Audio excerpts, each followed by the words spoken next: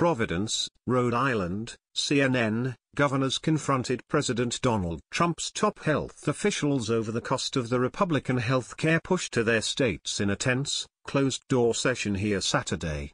Vice President Mike Pence, Health and Human Services Secretary Tom Price and Centers for Medicare and Medicaid Services Administrator Seymour Verma made a frantic bid at the National Governors Association meeting Friday and Saturday to win over, or at least silence, skeptical GOP governors.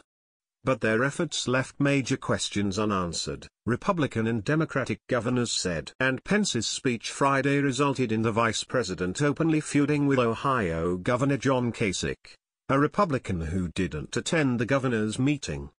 Price and Verma had been dispatched to the meeting in Rhode Island to convince governors that their states could absorb the elimination of enhanced Medicaid funding for low-income adults who received coverage under the Affordable Care Act and the reduction of federal support for their overall Medicaid programs. They urged governors to ignore Congressional Budget Office estimates that 15 million fewer people would be covered by Medicaid by 2026 and that $772 billion would be cut from the program, compared to current law, under a Senate Republican bill that would eliminate Obamacare's expansion of the program. Their argument, states would gain flexibility to overhaul their traditional Medicaid programs through block grants or per enrollee caps, allowing them to save money that could be used to stave off losses of coverage. But the closed-door session with Price and Verma on Saturday was pretty atrocious, said Connecticut Democratic Governor Dan Malloy. They repeatedly pretended that the federal government saving hundreds of billions of dollars won't translate to actual cuts, he said.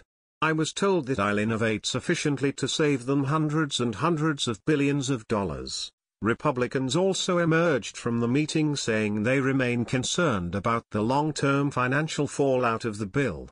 I think there's disagreement on the outcomes and what that means and whether that is manageable, said Arkansas Governor Asa Hutchinson, a Republican whose state expanded Medicaid. It is a huge challenge for us in terms of communicating what the future is going to be like to our health care providers, Hutchinson told CNN after the meeting. That is the challenge for governors. We're on the front lines here. It's the long term that people want to know about. Another key governor, Nevada Republican Brian Sandoval, told reporters afterward that he remained concerned about the bill's elimination of funding for Obamacare's Medicaid expansion, which led 210,000 Nevadans to gain coverage. Nevada Republican Senator Dean Heller has closely linked his vote to Sandoval's position. Malloy said he argued with Price and Verma when, after Verma had taken issue with the Congressional Budget Office forecasts of coverage losses, Price cited the CBO analysis to back up a separate point. They were incredibly inconsistent between themselves, he said. They support what they like from CBO, and they attack CBO. But at least the secretary was forced to admit that's the only public-generated analysis. Just before Price and Verma spoke Saturday morning, the consulting firm Avila Health delivered a presentation that forecast cuts in federal Medicaid funding to the states of 27% to 36% by 2036 under the Senate legislation when compared to current law. Some governors said that presentation left them less certain about the Trump administration's claims that Medicaid funding would not decline. I think there's still some confusion on numbers, said Wyoming Governor Matt Mead, a Republican. And so, frankly, I wish we would have had more time this morning to ask questions. There's still a lot of questions from Republicans and Democrats. Mead said there is a clear divide among GOP governors based on whether their states expanded Medicaid. Mead's state did not. But he said he's still struggling with a state of flux on Capitol Hill over health care. At the center of the case Pence, Price and Verma made to governors was increased flexibility to make changes to their states' Medicaid programs. Under the bills, states could opt to receive a lump sum of money, known as a block grant, to cover certain Medicaid recipients. They would receive more control over their programs in exchange. The bill's critics, however, say that cash-strapped states won't be able to make up for the losses in federal funding even with the additional flexibility. States would be forced to cut enrollment, benefits or provider rates, they argue.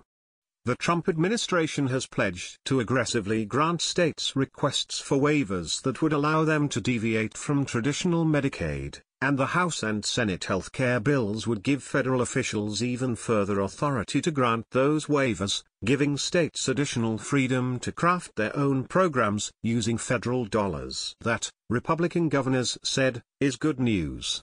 Hutchinson said Price and Verma gave governors a number of new ideas that had not been considered before.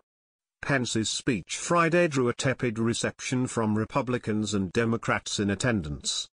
He made a reference to Kasich, saying, "I suspect that he's very troubled to know that in Ohio alone, nearly 60,000 disabled citizens are stuck on waiting lists, leaving them without the care they need for months or even years." That claim, though, is bogus, Kosich's office said. The waiting lists are related to Medicaid's home and community-based services and had nothing to do with Ohio's decision to expand Medicaid under Obamacare. The claim is not accurate. It's been fact-checked twice, Kosich's communications department said on Twitter, linking to fact checks from the Los Angeles Times and the Columbus Dispatch. At the same time Price and Verma were attempting to win over governors, the White House was circulating a new op-ed in the Washington Post in which Trump aides Mark Short and Brian Blasey argued that Americans and lawmakers should give little weight to CBO projections that millions would lose coverage under the Senate GOP bill. The CBO's methodology, which favors mandates over choice and competition, is fundamentally flawed, the two argued. As a result, its past predictions regarding healthcare legislation have not borne much resemblance to reality. Its prediction about the Senate bill is unlikely to fare much better,